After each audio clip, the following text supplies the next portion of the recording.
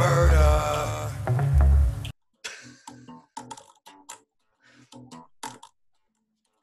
Welcome to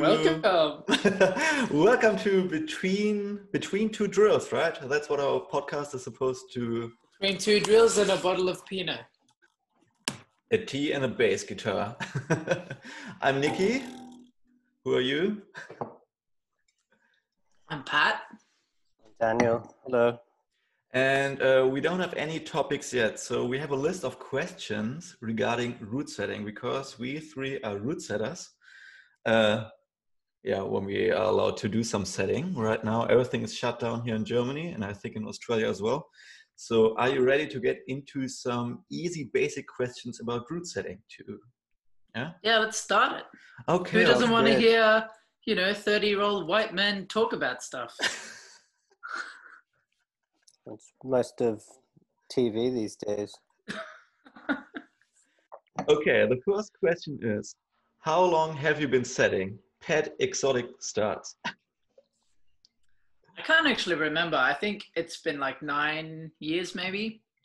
I've definitely been at Urban Climb for close to 10 years. But I think there was a period when I started where I was just doing like desk instructing shifts. But pretty soon I started like brushing holds, just like cleaning holds for the setter who was working at the gym. And pretty soon after that, I kind of started doing like rope setting just with like a T-bar, really basic stuff. So yeah, I'd like round it to about 9 years, maybe. Cool. And you, Dan? 9 years, 36 days.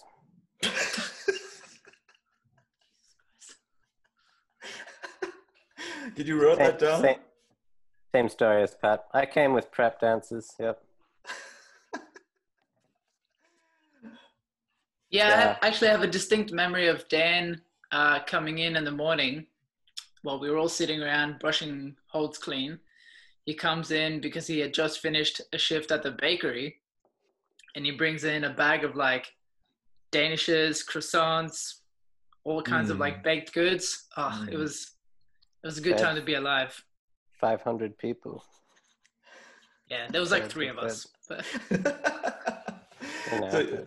So you started stripping and brushing as well. Oh, yeah, that's good. Yeah, I think I started, I don't know, when I was 14 or 15.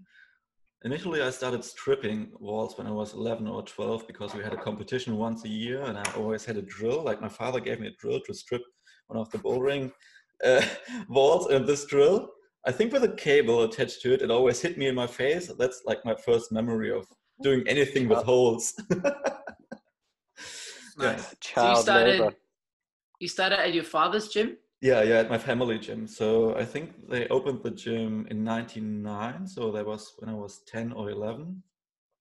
And we hosted an annual bouldering competition, and I was always allowed to help stripping all the holes. And then on Monday, I was allowed to skip school and help like putting holes back onto the wall. That was cool. Nice. Yeah, school is for losers. Yeah, there's people that finish school. Look at them now.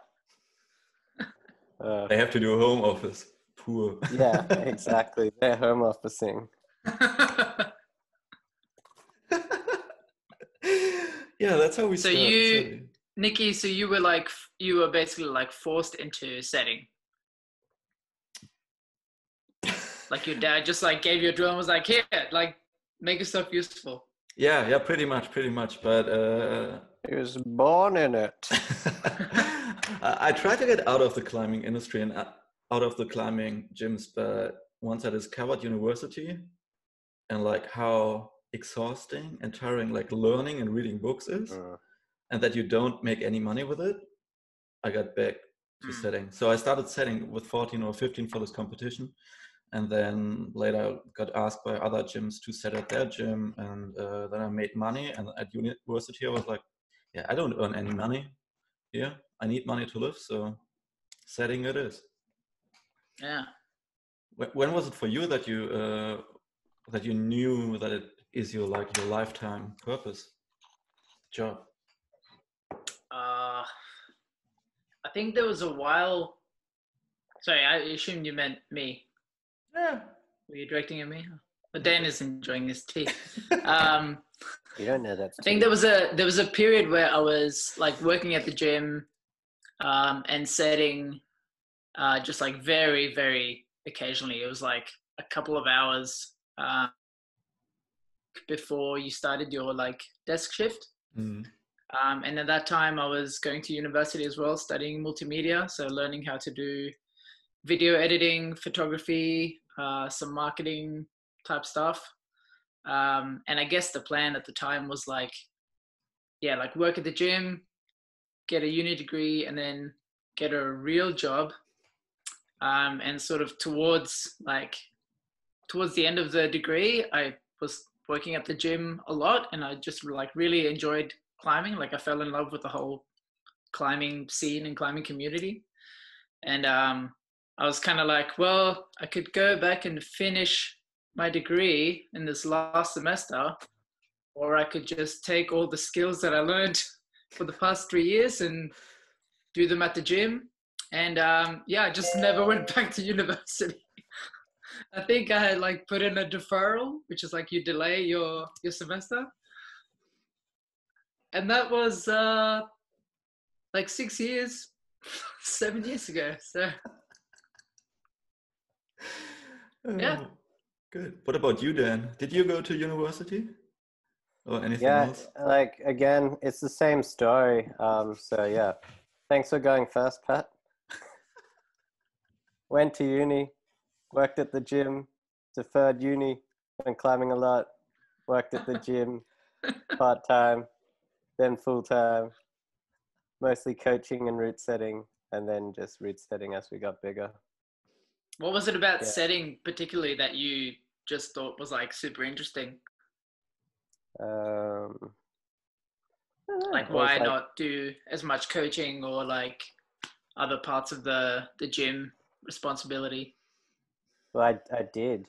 At one point I was heading the like all the maintenance, all the coaching, all of the setting, and then as we grew, yeah, we needed to split those jobs up in the gym, and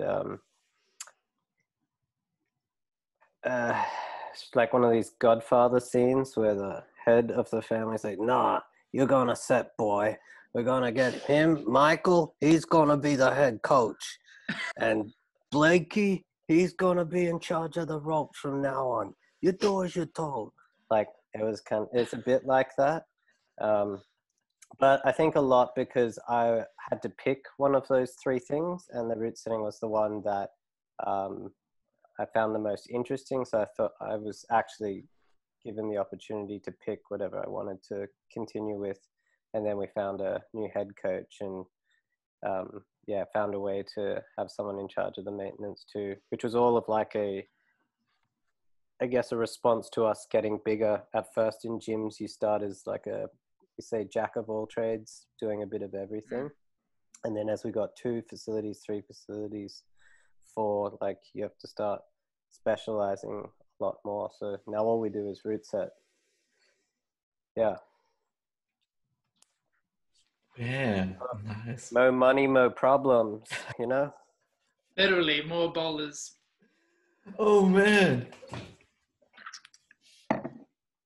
That's the journey. What's the next question, Nikki? I love these questions. The next question is, I don't know, where did we get these questions from? May send it to us? Yeah, so one of the Victorian setters at Climb, May, wrote up this epic list of questions, and she was meant to be here for the first episode, but trying to organize like 4 people who are, stuck at home 24/7.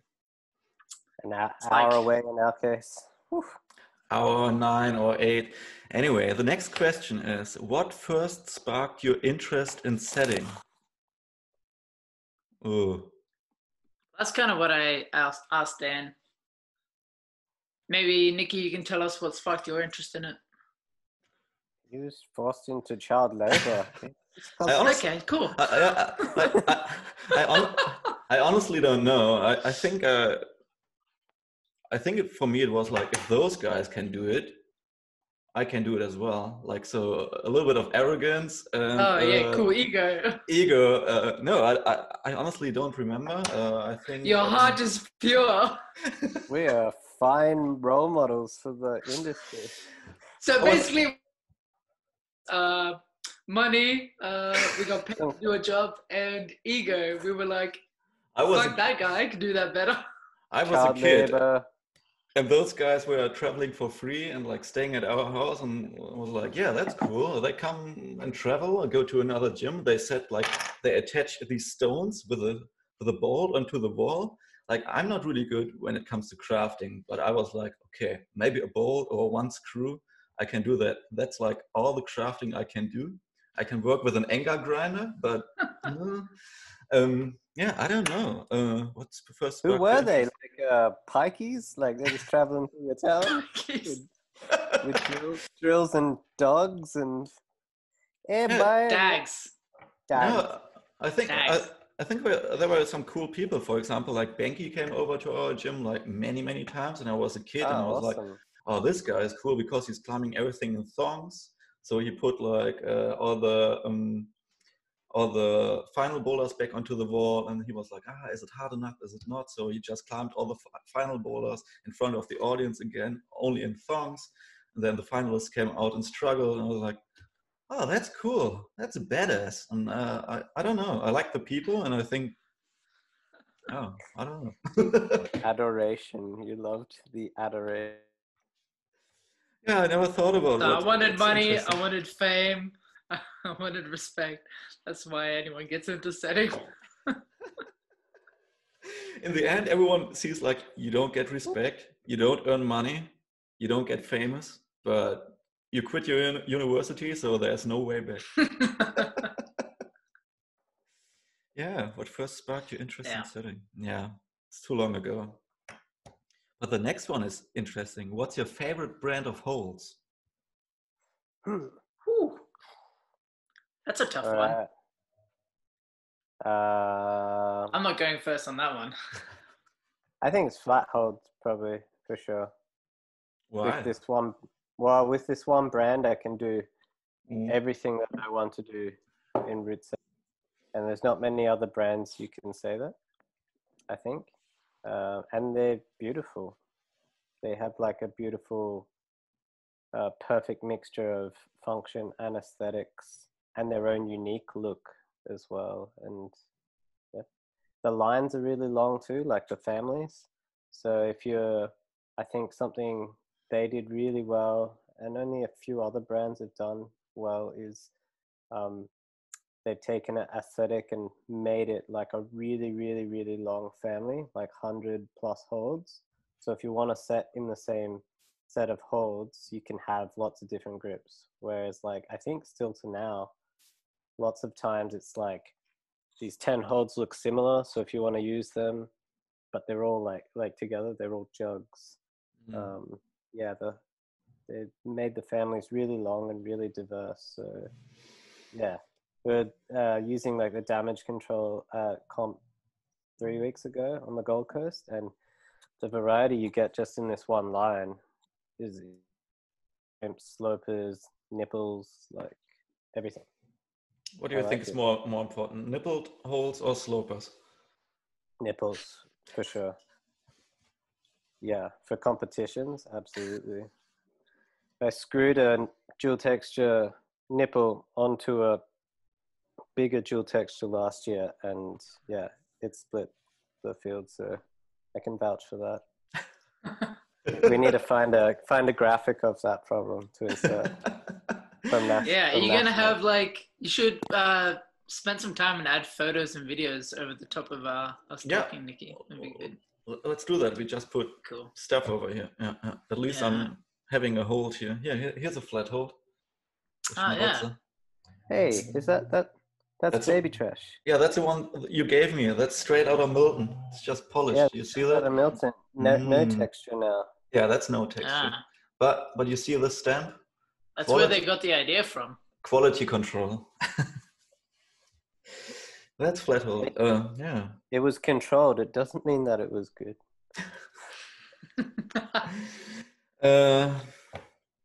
Yeah, I don't have a favorite brand of holes.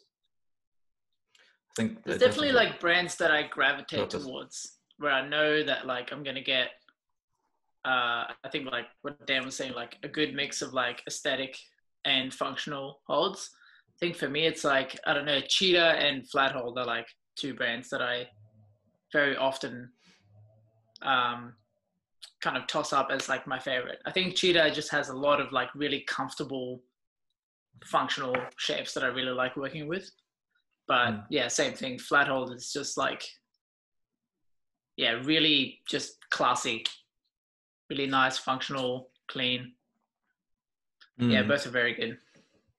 Yeah, for me it's like it really depends on what kind of style and which difficulty. I love like setting easy or basic stuff with like classic lines like lapis and blowstone or squadra and X's, flat holes as well.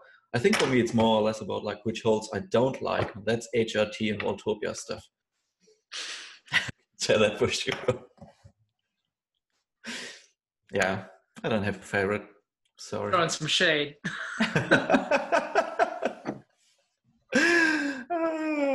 Should we do the next one? If you well, staying on the hold topic, if you were a climbing hold, if you were one shape, if you had to turn yourself into one shape, what climbing shape or like what hold would you be? So not like a group type, like an actual specific hold. Okay. I'd be the flat hold banana. You know, like the huge one. Superstar or Revival, the really slopey. The slopey one? Yeah. Ah, yes. Because I feel that no one cannot touch this hole in a gentle way. And you always have to feel. Always have to slap it. If I'm a hold, I want to be loved and I want to get touched gently and slowly and soft, and I want to be used multiple times. Only if I'm a hold. Yeah, cool. Nice. Cool. And you? What about you, Dan? Yeah, it's a tough one. I think at the moment, damage control 26.22, hold number 4, which has no texture, would be a good hold to be, because like there's nothing you can hold. So in the current climate, it's probably the safest hold to be in the world, really, for social distancing purposes. But I always really was. I love that you were able to list the exact model number of the hold. Look, I came prepped. I read the questions, so you know, some of us professional. I really like the Schmarotzer as well. It's like that's right. Yeah, you have been a fan of the Schmarotzer for a while. Not that one. That's the baby trash. Just purely for the name, no other reason. Yeah, it's a good word. Yeah. You know what it means, Schmarotzer? Well, leave the people watching at home, like they can find out. Yeah, I know what it means, but they should all look it up. It's fantastic. And you, Padre? I think for me, I would have to say the Flathold Superstar 02.03. You just want to be popular. Yeah, that's that's one of the smaller dishes. It's the one that isn't like super round in its grip profile. It's like a bit more of a elongated like scoop. I just like every time I use this hold. Yeah, it's just like it's such a great hold and it's so versatile. You can put it on like a steep profile, on a volume or just on the wall, and it's like really challenging. On a vertical face, it's like nice for medium grade boulders. Yeah, it's just so versatile and so comfy, and it's really easy to work with. Like me. It's popular hold. Popular. You can use it Very popular. on every angle. Yeah, everyone loves it. And it's the right size. It fits into space as well. Right. That's true. I don't fit into all spaces. Are we still talking about the hold? Oh yeah, like we are the holes. I'm the banana. I don't fit onto all angles. I'm more like You're a banana. more like the slabby guy, maybe on an arret. Maybe, yeah, it's good. I don't fit onto any volumes. Yeah, I'm complicated. Nice. Any other questions regarding holes? Probably. Here's one I prepared earlier. Oh, Beaujolais. I should get a wine for the next episode, but Finish your tea and you're on the wine. Nice. Nice. It's the apocalypse. Do what you want. I've just ran dry. There's the one thing in Australia in the lockdown, they will never close the bottle shop. Never closes down as the bottle shops. It's probably the most essential service. Yeah, do you also have like big lines standing in front of it and waiting and like 2 meters apart, or? No, it's not like really. Because they're all still open. Like they're not. Yeah, No one's panic buying. No queues, and it's like booze is a thing where you do one shop and you fill up a trolley, and you know it's not like fruit where you have to go every couple of days. Okay. The next one is good, I think. The best profile to set on. Yeah. Interesting. Like the best profile to set on. Reds. Just like in general, reds. I'd say reds. Yeah. Well, a reds is like cheating, basically. Why? Yeah, it's like the profile does half the work for you. Yeah. It's fun. It's easy. It's great. It's like pure dopamine, like really quickly. You just put one jib on any arret and you've got a 5-star problem. Yeah. Exactly. It's very satisfying. Okay, I'll take it every time with the arret cheat. Yeah, absolutely. Yeah. Double arret can be fun. So do you think I have to pick something else? No. I think to like expand on that answer a bit as well. Maybe if I had to choose like a wall angle, like say you don't have a particular profile, you just have like a wall angle. 15 to 20 degree overhang is like, well, maybe 15 is a bit. Let's say 20 degrees. It's probably like my dream angle of an overhang. Because it's like at that angle where you can do kind of delicate stuff with volumes, or you can like build out the steepness, make it harder. It's just a really good angle. Yeah, angles is probably a better one. I'd take 3 degree slab.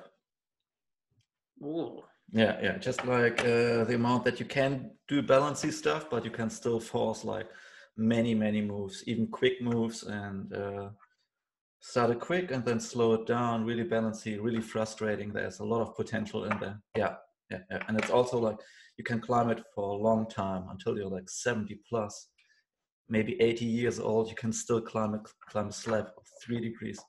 That's my goal. Yeah. On my turn. Yeah, either of those feel pretty good. I think. Cool. Good.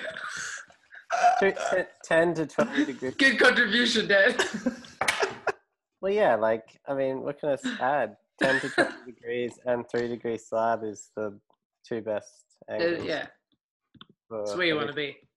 I think 20 is getting hard to build out back to vertical from what I've experienced. Like, you need some big stuff to get it back to vertical. But, yeah, like 10 is really, you can make them climber go in and out, and can make all your jumps really nicely too. Yeah, that's all your true. fancy boy jumps. Should we do one more question? We can do one more question. Favorite setting snack? Ooh. Yeah, that's a good last question. Favorite setting snack? Cigarettes for Niki. Yeah, from time to time, but usually. Spit cigarettes, Red Bull. In the past. Yeah, I got really used to drink like cappuccino and flat whites if there's a good barista at the gym. Just because of you guys, because once I came back to Germany, I started drinking coffee again, and flat white it is. So that would be my favorite snack. Yeah, I think coffee goes without saying. I don't know. Sugar. Basically just raw sugar. Yeah, raw sugars. Sugar is so good. Sugar is really good.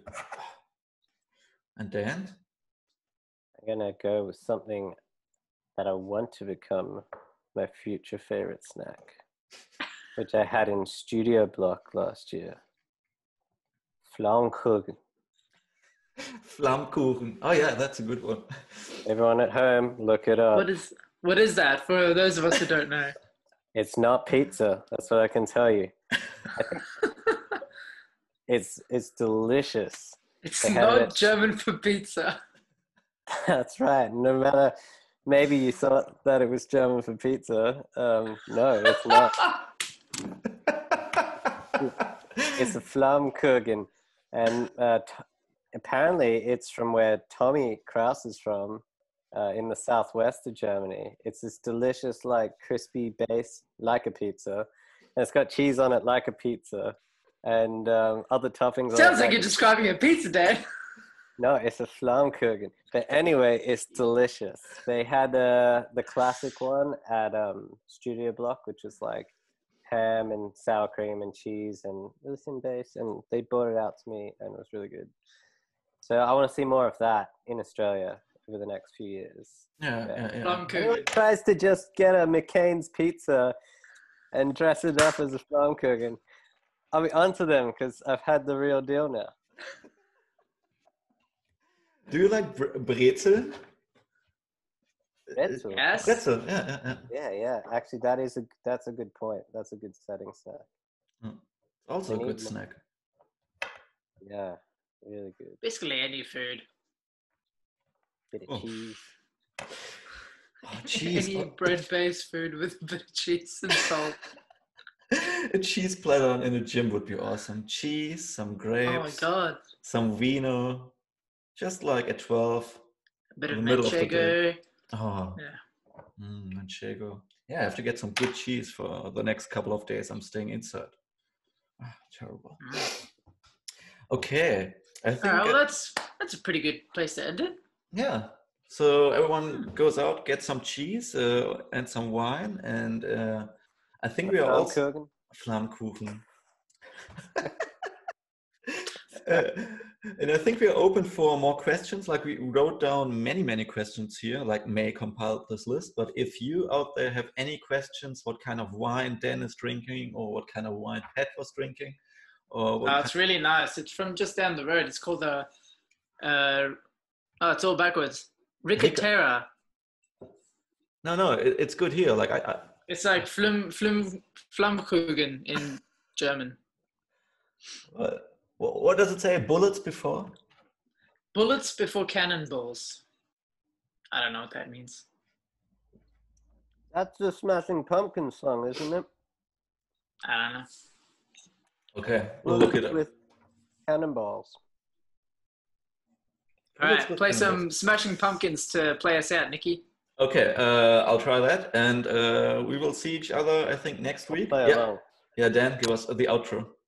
Give us a Seinfeld lick. Oh, yeah?